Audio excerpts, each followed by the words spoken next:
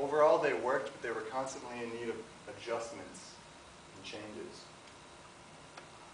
This would be the apparent motion of the planets from that perspective across at the center.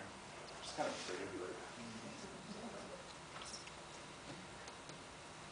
There were problems though. We could see that throughout time, some of the stars, which were planets actually that we saw doing this, would go backwards. They would actually like seem to move backwards, and we couldn't explain this.